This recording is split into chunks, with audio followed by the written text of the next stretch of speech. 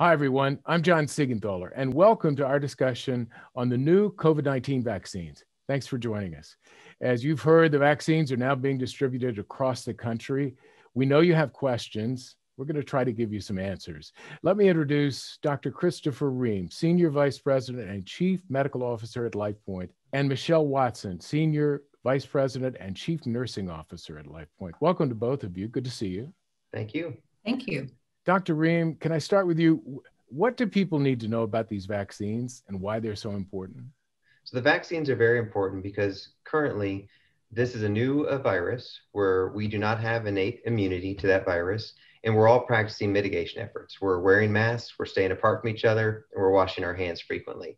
And in order to get out of that state and to get to the end of the pandemic, we have to get immunity to this virus, and taking the vaccine is our path to that immunity. I guess the biggest question, Michelle, is whether or not this vaccine is safe. How can we be sure? You know, John, we hear that question a lot. Is the vaccine safe? And the first thing I would say is yes. And I think it's important that everyone knows the vaccine is not a live virus. So taking the vaccine does not cause someone to contact COVID-19. And even though the vaccine was expedited through the processes, because we know it takes many years to get a vaccine in the hands of the healthcare providers, but even in this situation with the COVID-19 vaccine, the same thresholds, the same safety measures, the same clinical trials were applied to these vaccines just like any other vaccine. Michelle, who should get the vaccine and who shouldn't? You know, who should not get the vaccine is someone who has had a severe allergic reaction to a vaccine previously, and they really should have conversations with their primary care physician on the benefits to having the vaccine. And then this vaccine has not been tested or approved for children under the age of 16. Beyond those two, everyone really should consider having the vaccine and talking with their healthcare provider if they have any underlying conditions that would prohibit them from having it or would put them at greater risk for contacting COVID-19 if they do not have the vaccine.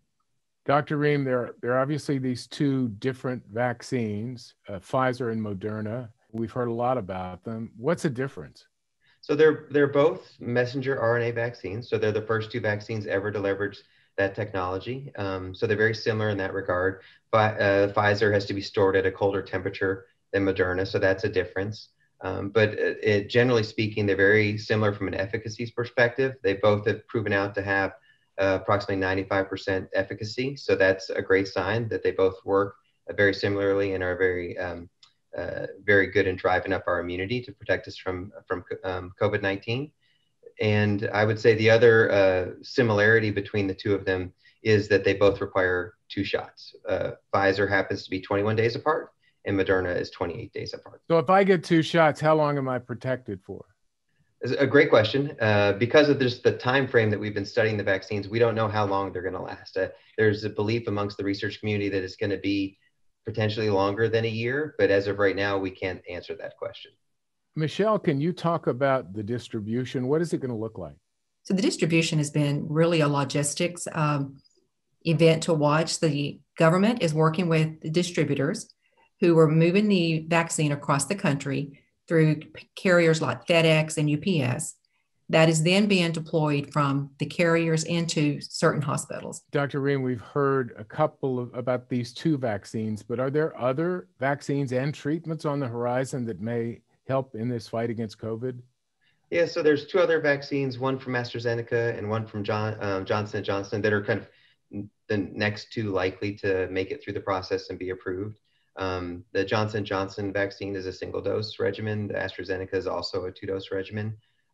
So again, I think which vaccine that gets approved and you ultimately get probably doesn't matter. At this point, what's important is if you have access to a vaccine or when you have access to a vaccine to get the vaccine.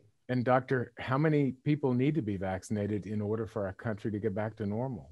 That's another great question. Because of this being a novel or a new virus, we can't answer that specifically, but I'd say that most of the experts believe between 70 and 80% of the population needs to be vaccinated for us to get to the point where we can start dialing back the mitigation efforts. Are you both going to get the vaccine, Michelle? Absolutely. Absolutely. I'll be taking the vaccine. I want to take the vaccine so I can go back to enjoy life that we knew before the pandemic.